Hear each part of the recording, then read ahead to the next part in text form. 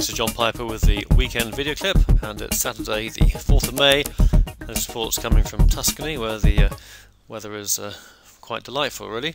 Hope the same is true in the UK. We're looking at hourly chart of the Dow here. Yesterday's report I said we're heading for 14,900 and a breakthrough was likely or possible. I can't remember that word I used. Anyway, we certainly saw a breakthrough, and the market probed through there quite quickly. This is now clearly an ABC. I discussed this possibility a few times. We didn't have a one wave, probably to there actually, a 2 to there, then a 1, 2, and a 3 here. Let's go down to a slightly shorter term chart so we can look at the form of the latest rally, and we can see that we're now looking at the same 10-minute chart. So we've got a 1, 2, 3 there. This is probably a 4. So another rally is certainly very likely above 15,000, and that would be forming wave 3, or possibly even wave 1 of 3. Given the situation we're in, I mean, the market could just keep going up. It's again a problem where else to put money. I think is a big issue at the moment. Although property is now showing signs of life. Quite how sustainable that'll be, I'm not too sure, given that we still have problems with growth, numerous other problems around the place. But right now, this market's looking good, and I expect FTSE and the DAX will show similar patterns. We'll have a look at those now. Okay, here's a daily chart of FTSE. We had this low in July 2011. This now looks like a 1, although the count is hardly ideal. ABC 2. This could all be sort of 1. So 1, 2 to there, maybe a 3 to there. Then this could now be a 4th wave and a 5th wave coming in. So here too, new highs are very likely. Quite how to go from there, I'm not too sure, but certainly we've seen the fastest part of this. Let's have a look at the shorter term chart here again. Okay, the hourly charts. So we count from here. We've got 1, 2, maybe a 3 to there, and a 4. 5th wave now coming in. So again, we've got cases for some kind of pullback pretty soon now, but it may be a corrective move depending on how it all pans out.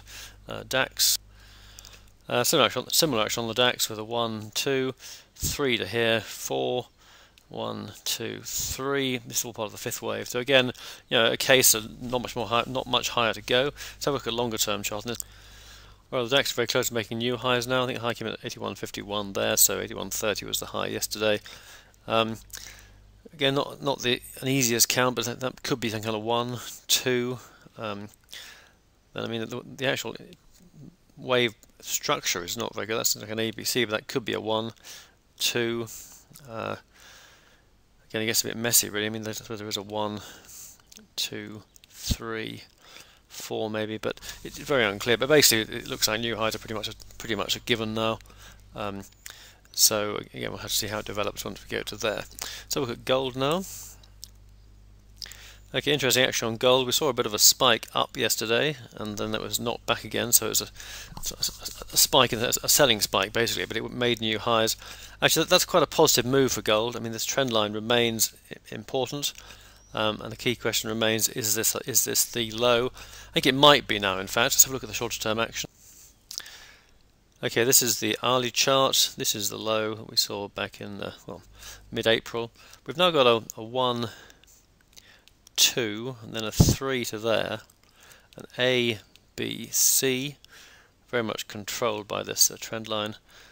Then we've got a possible 5th wave, peaking at new highs yesterday, so that could be 5 waves up. Now, there's no guarantee that is a correct count, but if it is, then we could see an ABC now, just to shake you out a bit, and then we could see a solid rally. Let's have a look at that in the shorter term. Well, it's pretty much classic stuff. The high came in there, around, I think 1485 thereabouts. We then saw this obviously corrective decline, down to there. And now I've got 1, 2, 3, 4, 5, and we've got this peak spike, selling spike, which stopped out all the people who went short before, and then retraced back down here. So if that's a 5th wave, then that means that gold is back in the uptrend. And the key thing is now to make sure this rally is corrective. So this decline turns out to be a correction. So either it's going to go further, and say go down to there around 1420, 1400, which will be an ABC off the peak. Or, I mean, it's possible there's actually some kind of new action. If it's new action, that might be a negative for gold, so a smaller correction, but then more upside in the shorter term. That may seem like a contradiction, but in terms of Elliott wave theory, having seen 5 waves up, it's important that those 5 waves are all part of the same move. If instead of an ABC, let me go to a longer term chart and explain this. Well, the point I'm making, if this is a complete move to there, then that's an A wave, and that's an ABC. Okay, so we can then see an irregular A, B, C decline, perhaps, but it will still be corrective. So even though we might then see more upside, it will still be a correction. But the alternative is that we've actually seen a complete 5-wave move. 1, 2, 3, 4, 5. So we now need to see an A, B, C from there, which would set the scene for something much more important. Now, in terms of time, this rally's lasted about 3 weeks now, so a week or so of downside would fit the bill perfectly, and at that point we could then see this solid buying opportunity I'm looking for. Of course, these are all hypotheses. In all trading, we're looking at an hypothesis, if you like, a setup, which is then proven by market action, or in fact disproven. And this is one such hypothesis. Right, so pound dollar now. Okay, here's the wave pattern. So that's a peak. 1, 2, 3 down to there, say 4 there, 5. So 5-wave decline. Now I've got an A, B, C, B, and then maybe this final C wave rally. Doesn't count as a 5 because the wave 4 overlaps wave 1. And you'll see we're right on the 50% retracement level. At this point, there's no sign of a peak. I mean, we haven't seen any significant selling. But let's look at the shorter term action here. Okay, so we had a low there. I mean, it's possible here, 1, 2, maybe 3. But right now, it looks like we've seen an ABC here again, down to there, in fact. So, I think it's going to poke us at above 156. If that fails, any such move fails, that would be another opportunity to go short.